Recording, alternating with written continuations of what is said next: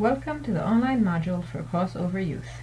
This module will discuss the implications for research and practice regarding crossover youth based on previous empirical research. Our project team at the University of Minnesota School of Social Work includes Minhae and Wendy Haight, Professor and M.S.W Chair. We are grateful for the financial support of the M.S.W Endowment and Federal Title IV-E funding through the Minnesota Department of Human Services and the Center of Advanced Studies in Child Welfare. In this module, we are going to introduce a longitudinal study of crossover youth, its purpose, and results. Based on the study findings, we will discuss implications for interventions with a focus on prevention. We will also talk about directions for future research. Crossover youth. Crossover youth are broadly defined as youth who have experienced some forms of maltreatment, including abuse, neglect, and have engaged in delinquency. They can become first involved either in child welfare system or the juvenile justice system, but in 90% of the crossover youth cases, youth first show up in the child welfare system and then cross over into the juvenile justice system. Empirical studies consistently support that maltreatment places youth at greater risk of involvement in the juvenile justice system. Such involvement further compounds risks of already vulnerable youth. Early involvement in the juvenile justice system. In addition, maltreatment youth become involved in the juvenile justice system at younger ages than their counterparts who have no maltreatment histories, that is, delinquency-only youth. For example, in 10 California counties, 29% of maltreated youth, but only 90% of delinquency-only youth entered the juvenile justice system before age 14. In Arizona, crossover youth experience probation, first delinquency petition, and first-time detention at younger ages than their delinquency-only counterparts.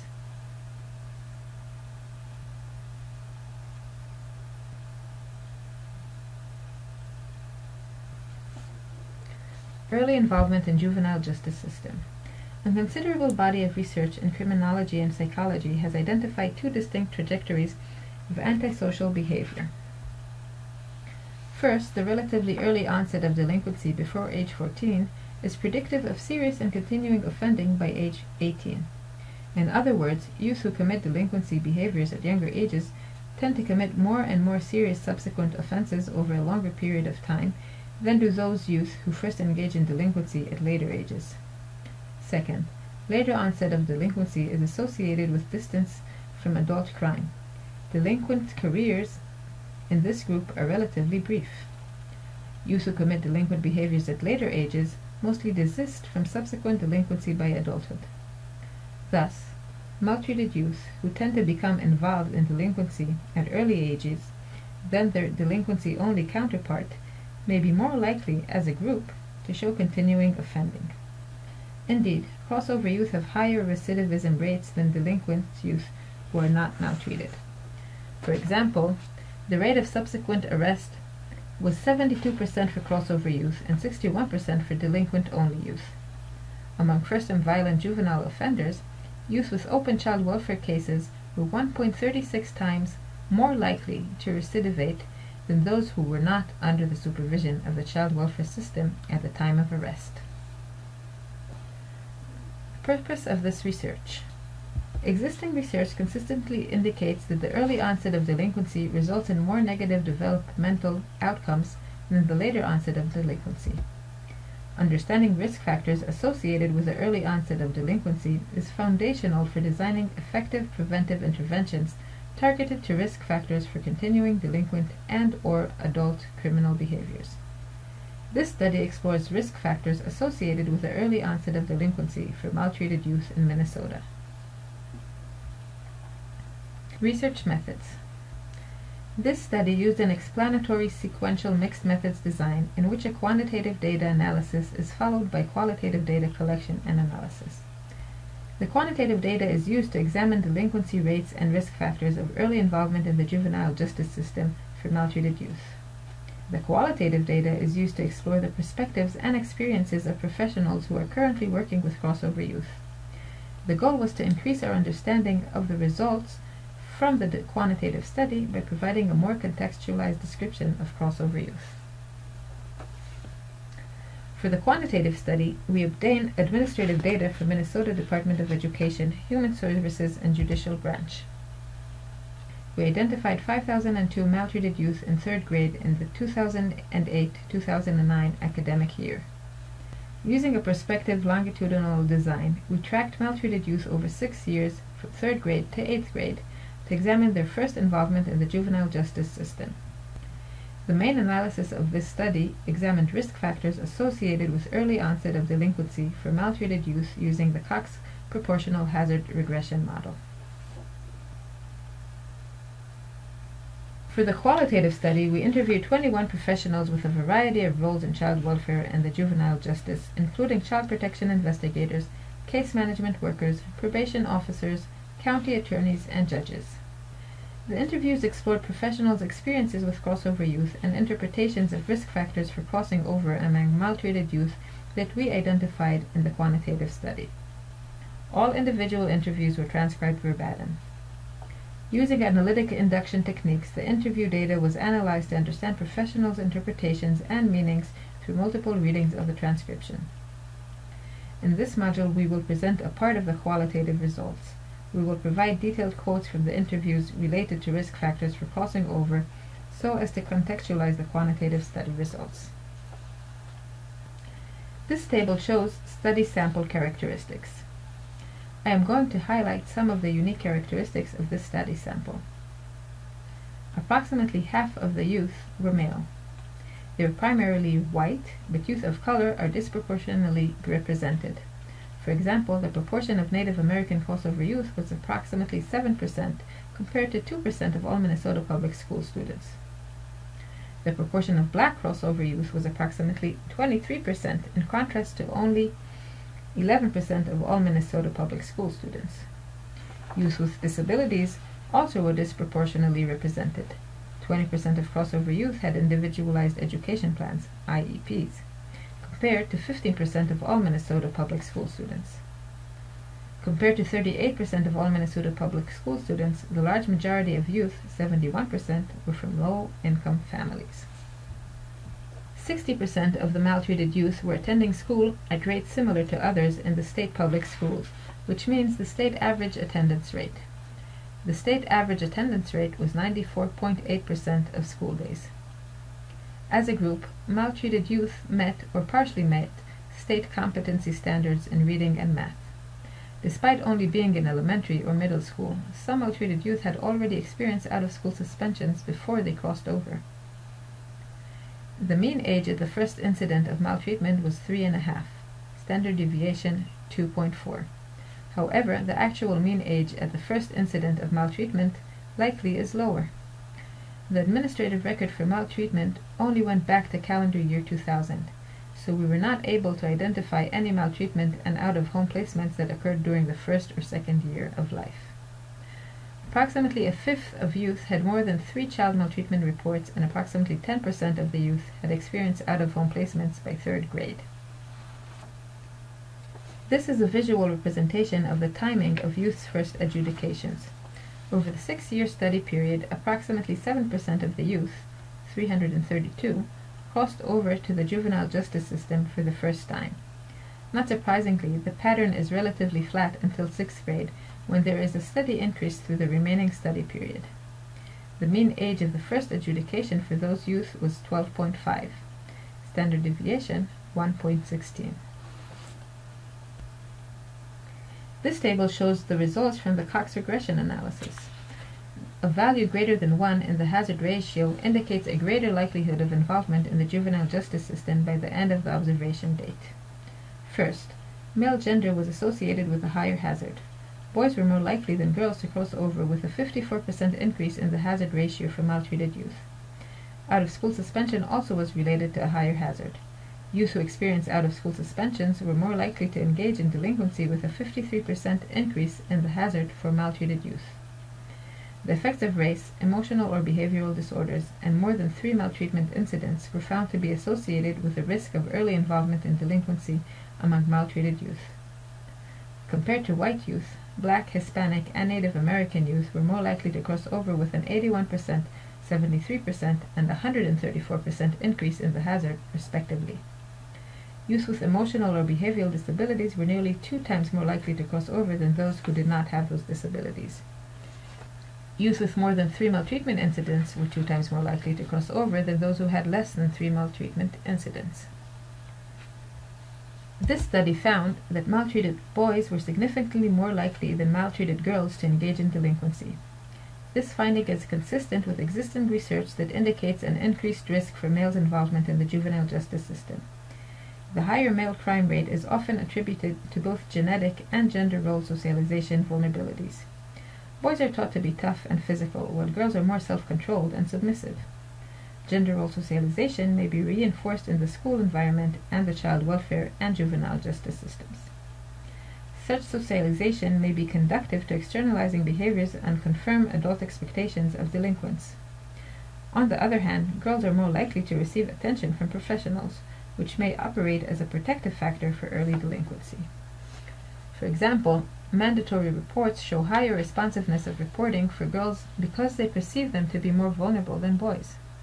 Overall, girls are more likely to receive attention from professionals in the system. In a qualitative interview of this study, a juvenile court judge described the role of gender socialization and school expectation in increasing the risk of delinquency for males. Quote, "We think boys are more aggressive and loud, and they probably are for cultural reasons. And so when we see boys engaging in things, our mind assumes and goes to the law-breaking explanation in a way that maybe we don't do with girls, right? And then I think socialization, societal messages about what it is to be a boy and how it is to act like a man.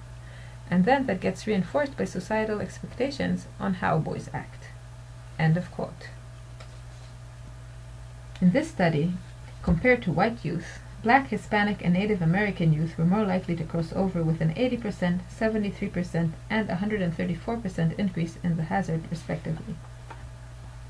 A child protection investigator who identified himself as an ethnic minority demonstrated some challenges to work with families from different cultural backgrounds. Quote, "It's a challenge to explain to my coworker what it's like. When I get a case where the family is from a culturally different background, or mostly Asian culture, I understand where they're coming from. When I go back to explain to my supervisor why they did this or that, it's very hard. My supervisor is Caucasian. Then if we involve the court, I have to explain it to the county attorney, and then I have to explain it to different parties. But when I go to court, I don't get a say. I cannot give a voice." End of quote. Out-of-school suspension also was related to a higher hazard of first-time adjudication. Youth who experienced out-of-school suspensions experienced a 53% increase in hazard for first-time adjudications. A Child Protection Services case manager, in a qualitative interview, described the negative effect of out-of-school suspension for maltreated children. Quote, "The kids are so sweet. Overall, I think they were good. The oldest one, a 14-year-old, they said that overall he was good, but one time he was pushed to the point where he got in a really bad argument at school and was suspended for a few days. But you see, in the kids who are suspended, they're always angry. I think that they act out. When you're talking about how they are kicked out, suspended, and they're boys, that's what we see." End of quote. Results from the quantitative study indicate that emotional or behavioral disorders also increase the risk for first-time adjudication by 96%. A qualitative interview with child protection supervisor supports such findings. Quote, "From the cases that I have seen, it's really understanding the individual's needs versus labeling, and I think that there is a lot of labeling, whether it's ADD, ADHD, conduct disorder, those kinds of things. You're quick to do that.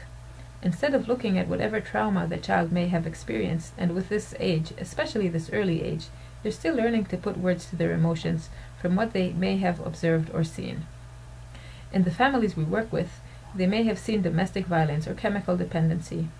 It's the environment that they have grown up with, so they are kind of reacting in a way that is normal, what appears to be normal, not necessarily healthy.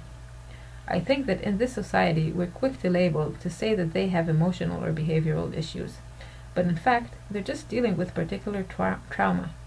We need to be more proactive and apply resources to address that trauma, because this could possibly be temporary." End of quote. More than 3 previous official records of maltreatment were associated with a 102% increase in risk of first-time adjudication. There are a variety of reasons why this may be the case. Children who are neglected may not understand or be motivated to engage in positive relationships with adults. Children who are abused may learn that aggressive or disrespectful behavior is an appropriate social response, including to conflict. Difficulties in forming relationships with adults can result in problematic behaviors and increased risk for delinquency. For example, aggressive or disrespectful behaviors at school that result in out-of-school suspensions. Implications. The findings of the current study also demand further investigation. This study found that maltreated youth who crossed over by early adolescence were involved with the juvenile justice system for the first time at an average age of 12 and a half. In other words, some become involved in the juvenile justice system at an even younger age than the age of 14, which is used as an indicator of early onset delinquency in the literature. Future research needs to consider the trajectories of these very young offenders. For example, do maltreated youth engage in delinquency before age 12 and a half are at a heightened risk for more serious continuous offending behaviors? Future research also needs to compare the criminal trajectories in maltreated youth who engage in delinquency at different periods of development, as well as protective factors that interrupt the trajectories for the design of preventive interventions for maltreated youth. Implications for practice. Crossover youth are of particular concern to child welfare, juvenile justice, and other professions because of the risk of problematic developmental outcomes. Interventions should be preventive to alter the negative developmental trajectories of maltreated youth. A growing body of research has identified potential risk and protective factors for maltreated youth crossing over into delinquency. The integration of research results into the interventions can lead to effective strategies and strengthening positive outcomes of the interventions. It also clearly requires interventions that simultaneously address risk and protective processes across multiple ecological levels and development. Such interventions also should be individualized and non-stigmatizing. Maltreated youth are a diverse group of individuals with varying strengths, challenges, interests, and preventive interventions should be appropriately tailored. A mentoring program may be one of the individualized, non-stigmatizing approaches to preventive interventions with maltreated youth at risk of delinquency. There is a considerable body of research describing the characteristics of effective and ineffective mentoring relationships and programs. Such information can provide guidance for designing effective mentoring programs for maltreated youth. Mentors from youth's existing social networks, including extended family members or neighbors, are more likely to remain connected with them longer than formal mentorship programs. Also, having autonomy in the process of choosing a mentor can lead to positive youth's attitude toward the mentoring relationship. A large-scale mixed methods evaluation research compared youth's outcomes for 722 youth in a natural mentoring program and 451 youth in a control group.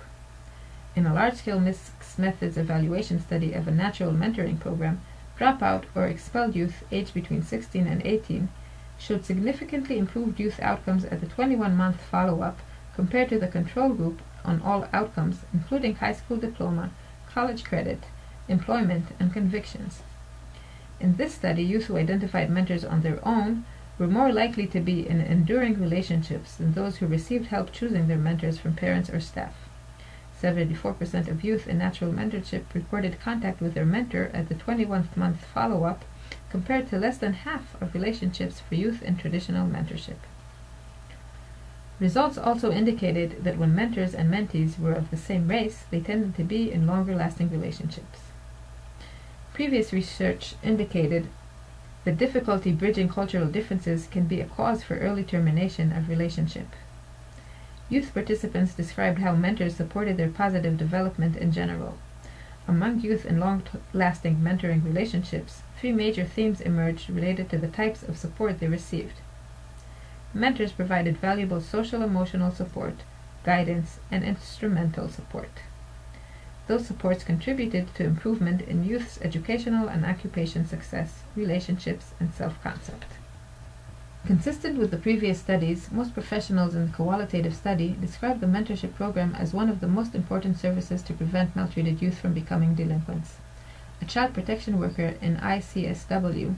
described the mechanisms through which the mentoring relationship fostered positive youth outcomes. Quote, "I think another protective factor, specifically for the native kids and teenagers, is other tribal members as a mentor.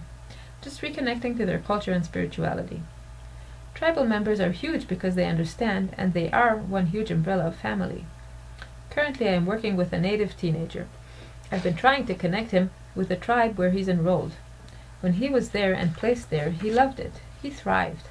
He was involved with a cultural spiritual piece. He had mentors because there was older male figures who can talk how should a young man grow to be a good man, and he thrived." Conclusion. Maltreated youth are usually involved in multiple systems including child welfare, juvenile justice, special education, and mental health. Some promising interventions may reduce the extent of their involvement into the juvenile system. However, there are few interventions that prevent maltreated youth's initial involvement in the juvenile justice system. Solutions to crossing over require cross-system collaboration and individualized and non-stigmatizing interventions. Thank you.